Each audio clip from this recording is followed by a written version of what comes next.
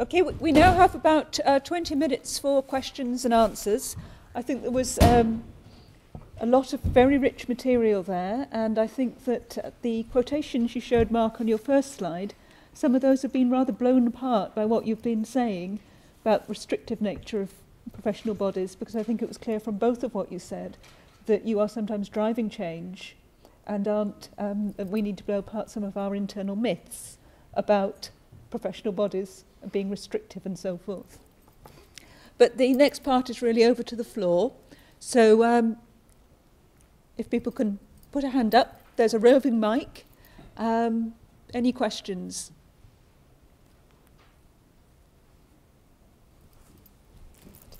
We'll start with physical. Hello, my name's Alison Clapham. I'm the curriculum manager at the University of Scotland in nursing and midwifery and health department.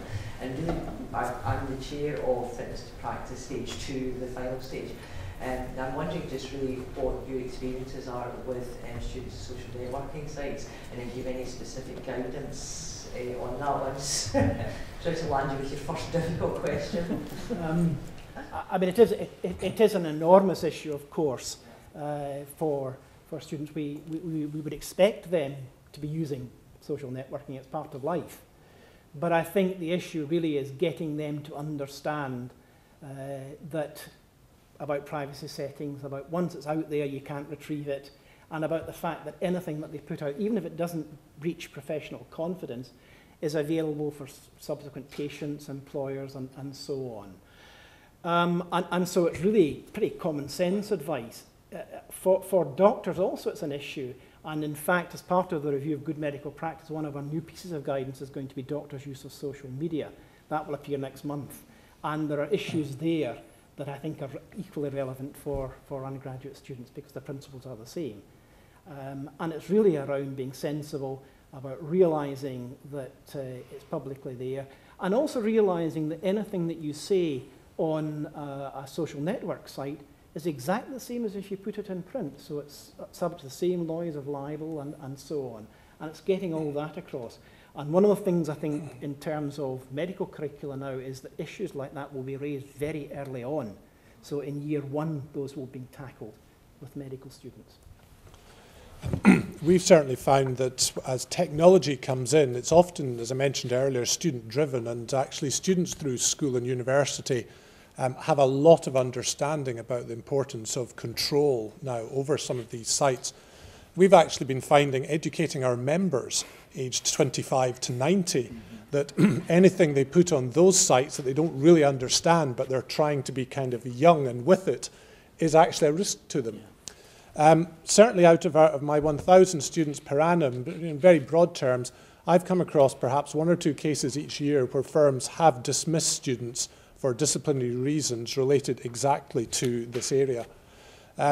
Within our institute, we've tried to gather these sites together. We created an ICAS student Facebook page, and initially we thought, well, we have to monitor this, so the first student on it was me. But I got no friends, and nobody sent me anything, and I was on no walls, and it was a bit of a disaster. And we found that we shut it down because students didn't really want their institute to have kind of a Facebook page. So we've almost given up on it, I'm afraid.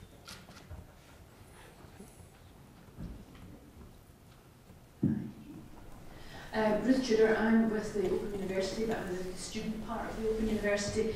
The Open University recently announced, trying to do it quite quietly, that they were going to be moving away from printed matter onto fully online source material, which caused a bit of an uproar amongst our students because they don't want to make that move. We have the pleasure of using Moodle.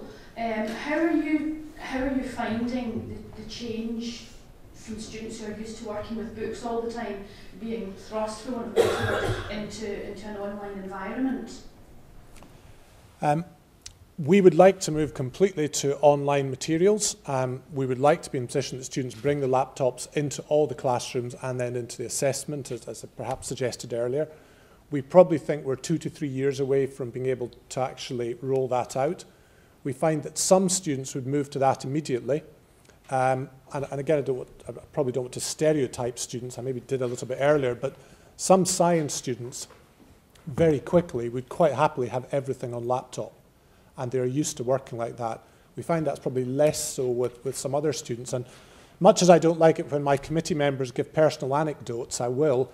I have a son who's in second year of engineering at Durham University, and he sent me a text on Monday to say that he'd found the library. And I thought, 2 years in, what have you been doing? And he said, well, everything's on the laptop. I had no need for a book. But now, he now realizes maybe there is other areas of knowledge. So certainly we are moving in that direction. We would also like all of the Institute's activities, boards, committees, all to be online and to move away, but we're probably 2 to 3 years away. Can I, just 2 seconds, can I then follow that up with what do you do about accessibility issues, because Moodle really is not accessible for screen readers and people with disabilities and things like that, so how do you get around that accessibility issue? At the moment with our student written materials we have that problem, and so we have to consider different colours of paper, different sizes of text, A3 and whatever, and that's one of the reasons that we feel we can't bring some of these changes in quickly. When we actually brought in laptop usage into the final examination, for the first 2 years we gave students the option of laptop or handwritten.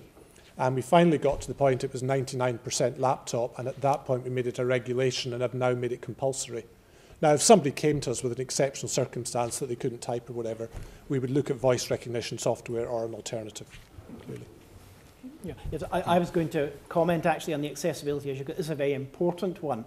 But I think also now in healthcare, as more and more healthcare is using IT and is using laptops rather than writing it down, it's actually very important that our students are able to demonstrate that they can actually cope with that sort of approach, albeit with the adjustments that you suggest need to be made if there are particular difficulties.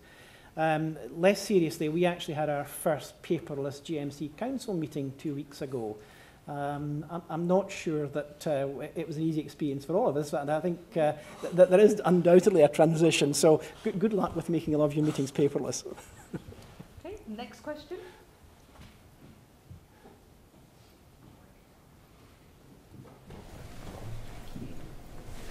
Hi, my name is Sheree Woolman from the University of Glasgow. I wanted to pick up on the point that you both raised in different ways, which is the relationship between HEIs and professional bodies themselves. Universities are big places. The impetus for innovation comes from lots of different drivers, sometimes within the discipline, sometimes from external examples of practice, as we find through the enhancement themes. Myself, I'm involved in educational development, and part of my role is working with colleagues on how to innovate within different disciplinary areas, and increasingly we're seeing more and more of an interest in creating multi-cross interdisciplinary learning opportunities. One of the, and I'm sure this is probably a common experience for a number of colleagues here, one of the kickbacks I often receive is my professional body wouldn't possibly allow me to innovate in my own particular disciplinary area. And I was quite struck that both of you said, we're actually going and saying to colleagues within the disciplines, you must innovate, here are some suggestions. What are your views on how different audiences within the university, if I can use that kind of language, might actually interact with the professional bodies, so we can get, so you get the multiple perspectives of the pushes and pulls within an institution, to actually address some and unpack some of these myths that we were talking about. I hope that's a very long-winded question, but I just wanted to set the context. Thank you. Who wants to take that? Jim? Yeah. Yes, I mean, I certainly, from the point of view of the GMC, we would absolutely expect a medical school to be showing that it is interacting with academic and other departments beyond its own borders, but also that it is looking very seriously at how it can innovate. So we have a requirement now that medical schools have a medical education unit which will look at didactic and pedagogic approaches, and that they're able to show that they are seriously looking at what they are doing. We also have a requirement that medical students have multi-professional training, so that they're interacting with mainly other healthcare individuals. But the other thing that we've done is we've gone to a core plus options now within the medical curriculum. So the core is the majority of the course, but about 15% is options. And we encourage medical schools to show how they are developing options that are out with the medical schools, so that there are options within, say, the humanities, options within the sciences and so on, that students are able to take up. So I think there are a variety of ways that the medical schools can interact. I think the point you made is a very interesting one, and I think sometimes faculties hide behind the professional body in terms of actually being able to do things or not being able to do things they don't want to do. My institute does accredit university accounting degrees, and I tried today perhaps not to talk maybe as much about that as I might have in another environment. And very broadly, we would seek to accredit around 3 years of the 4 years of an honours accounting degree. And again, very, very broadly, we would basically be seeking to accredit years 1, 2 and 3 to allow year 4 to be as wide open for as many research-driven areas, specialist topics, expertise, units of that university. In our boards and committees, we have a very defined approach of ensuring that we've got engagement with all the parties that can help enhance our profession. And so on all my exam panels, qualification strategy boards, overseeing boards and committees, we have a number of academic representatives. And throughout our institute, we have a huge number of public interest members that we encourage to take part and to, again, oversee our work. And in my area in education, we've quite deliberately selected a public interest member who is an academic but is not an accounting academic. So we feel in one sense that we have a good relationship, we have lots of academics involved. Equally, my own team do teach in universities periodically, and I've gone in and out of universities over the years and helped out and taught in particular courses. And we see this as a two-way. However, if I went back 15 or 20 years, it was far, far greater engagement. Far, far more of our boards and committees were academic-driven. And that has drifted and drifted over the last 15 or 20 years. And when I speak to academic colleagues about that, it's purely down to the pressures within the university, that they don't have time now to spend as much time on almost outside developing activity which helps the profession, because there's so much, whether it's administration or teaching pressure or research pressure. And I guess probably very similar to the medical profession, our institute does also support research as far as we can. We have research funds, research committees, and we try to interact in that way. And in probably all the university courts in Scotland will be a Scottish Chartered Accountant of one sort or other. We probably don't do as much as we can, but there are links there, and I would welcome as many other academics to join my boards and committees as their time would allow. Very hard to get that. Thank you. Got another question here. Hi, Lynn Whiteside, Employability Manager within Southern University's Management School. I was interested, Mark, on your views in terms of the incorporation of work placements, internships into undergrad accountancy degrees, and whether you believe through your member organisations that there's an openness and willingness to engage at a greater level or not in those areas. Absolutely. The one programme in Scotland which has worked extremely well for many years has been through RGU, and I guess that's a university that has that almost as part of its culture. But over the last 2 or 3 years, we've started to develop programmes in England with universities that are not used to having workplace periods. And a couple of the programmes I had up in one of the earlier slides to do with Exeter University, Birmingham University, and indeed previously Lancaster, are programmes where really research-based universities have changed their approaches to start and have work placements right in the middle of their programmes. And we've indeed found in our 2 programmes we've developed in last year with a firm called KPMG, a big firm of accountants in Exeter and Birmingham, that KPMG wants students to work not from June to August, which suit the universities. They want the students to work from January to April, that suits accounting year ends, tax year ends, and so on.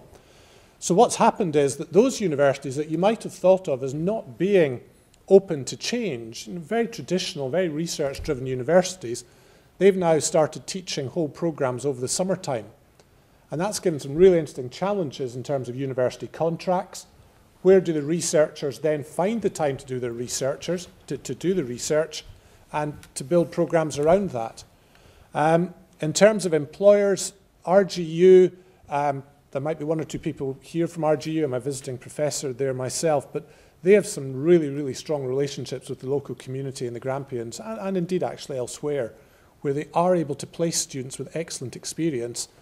And as a professional body, I accredit that 1 year of experience towards my 3 years of qualification, so that somebody who gains that within the university has already got that banked and has less work experience to do once they graduate.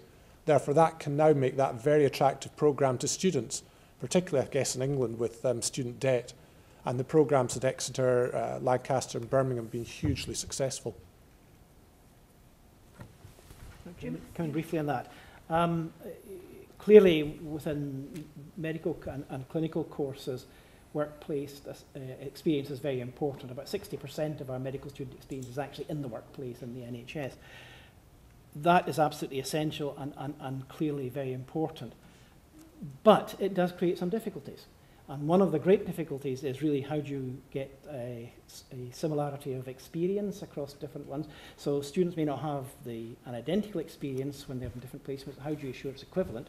And also, how do you ensure the reliability of any assessment that may be done by very large numbers of individuals who each only are seeing a small number of students?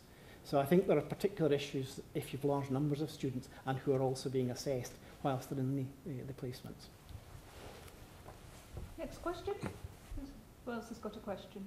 Brian. Yeah, Brian Hundrum from Edinburgh University.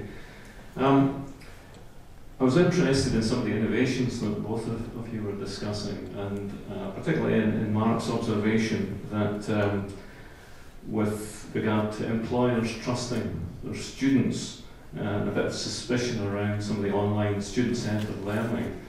And I know the focus of today is really around the bridge between HEI and the profession, but I just wonder, with the comment again that was made about the continuum of medical education, you know, whether enough of a focus is there on lifelong learning within the profession, and whether there comes a point where we kind of stop, and that might actually cause a problem with innovation at the front end of the educational and learning experience, and whether either Mark or Jim has got any comment to make on that continuum and how we manage that, both from the HEI perspective and linking into the professions.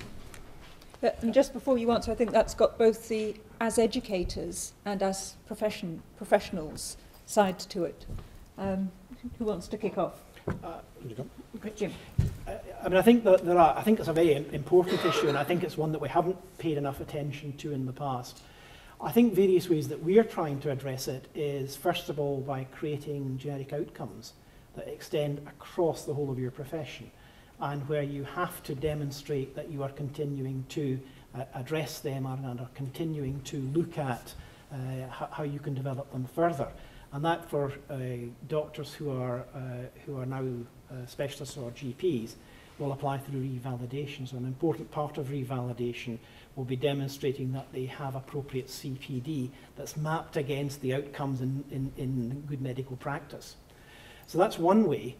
I think the second way is also making particularly CPD much more focused on how we deliver it. At the moment, CPD within the medical profession is there, and there's a requirement that you do so many CPD hours per year of accredited learning and so on, but it's not terribly well structured. It's not necessarily appropriate to the role that we're doing. It's all a bit old-fashioned in how it's being delivered.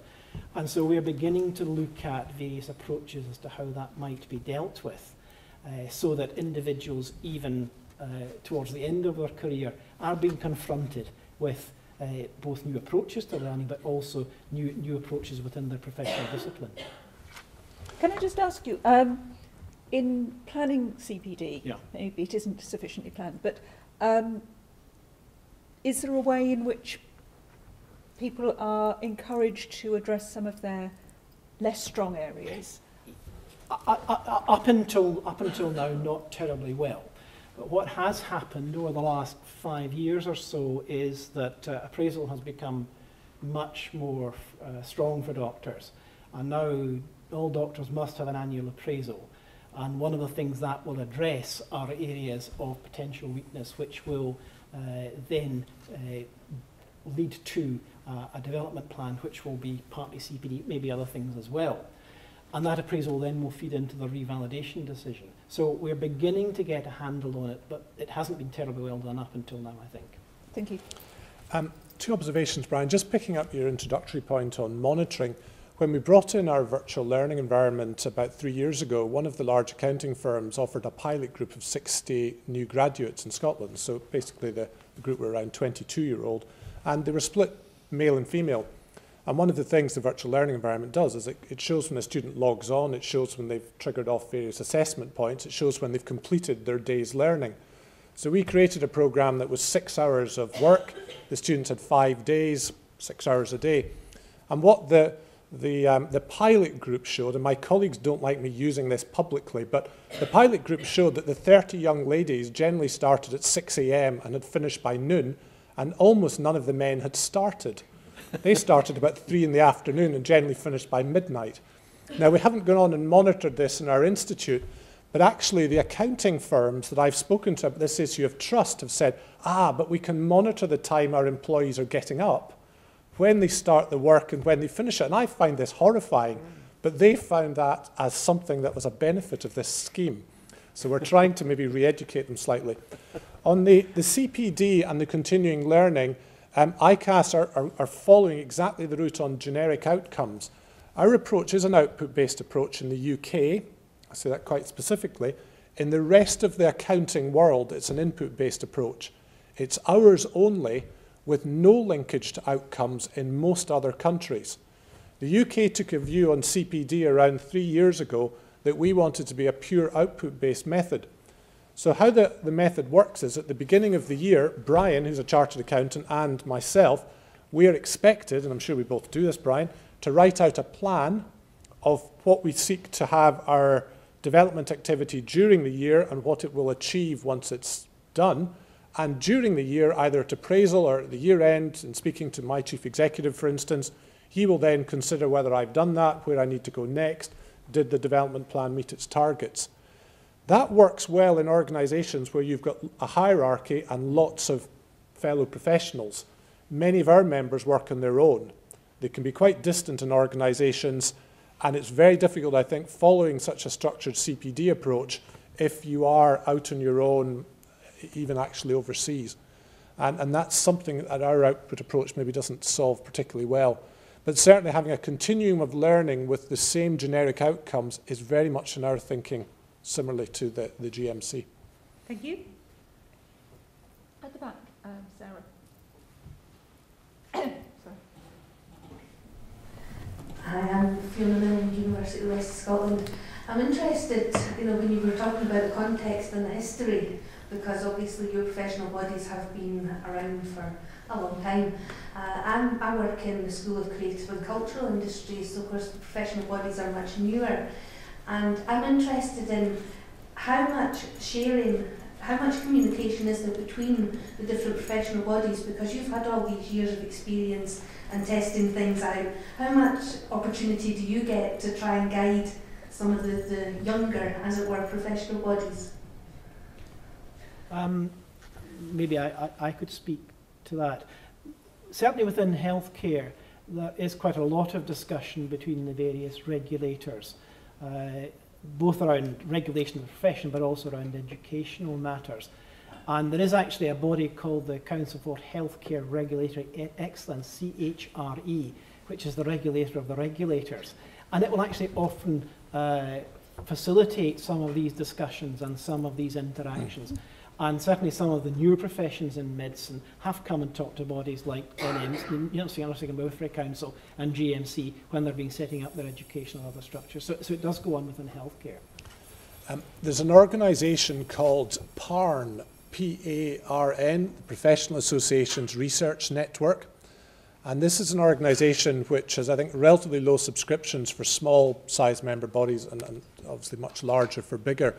It's based in Bristol. It's a pan-UK organisation, and it does all sorts of education-themed material.